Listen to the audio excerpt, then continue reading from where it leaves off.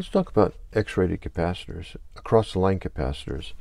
You find them in these AC line filters, like here, and here's another one here, and one over here. Now, they're placed between the line and the neutral, and they're designed to fail open, but they can fail in a short, and they need to be fused. And they're used to filter EMI and RFI. Now, EMI is electromagnetic interference, and there's two types. There's conducted, it's unwanted high frequency that rides on a AC wave, and there's radiated, unwanted radio broadcast.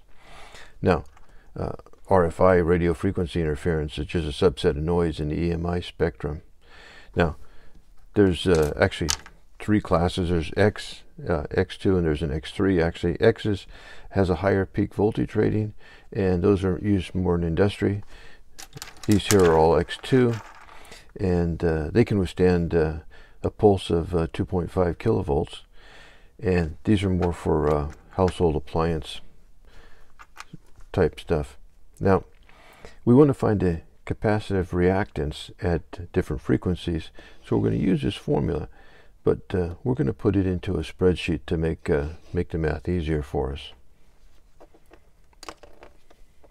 Here we are at the spreadsheet, and if we click on this cell here, we have the formula for capacitive reactance. So the value in this cell is going to be equal to 1 divided by 2 times 3.14, 2 pi, times the value in column B times the value in column C. Now, we don't have to keep typing in this formula each time. We just can come over to the last one and drag down here, and we'll hit fill down, and it puts in the formula for us. We're in row 20, and you'll see here we have B20 and C20 here. For our amps over here, it's just the value in column A divided by the column in value D, was going to give us our amps.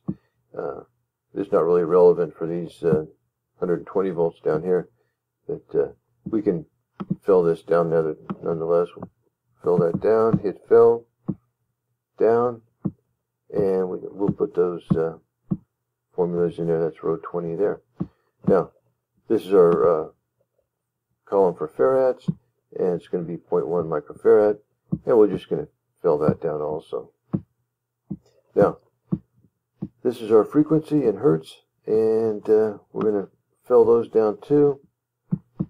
Now, in this case, we want to fill a series, and we want to fill it down for, we want to hit columns, and 1 megahertz, I think, so 1 million. And let's stop at 10 million. Okay, well, if I had filled down further, we would have gone to 10 million. I won't bother with 120, it's probably not relevant over here. But you can see that at 60 hertz, we've got 26,000 ohms. You're only going to drop maybe 4 milliamps across that capacitor. But as the frequency increases, the resistance goes down, and at these higher frequencies, it's down to 2 ohms, 1 ohm down here.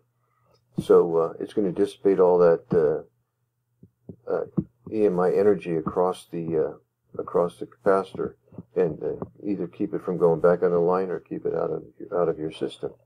So now, one last thing here is these kilohertz and megahertz. In order to put that in there, you have to come over here. You right click on it, go to Format Cells, go to Numbers, go to Custom, and you have to type this number in order to get your kilohertz and megahertz.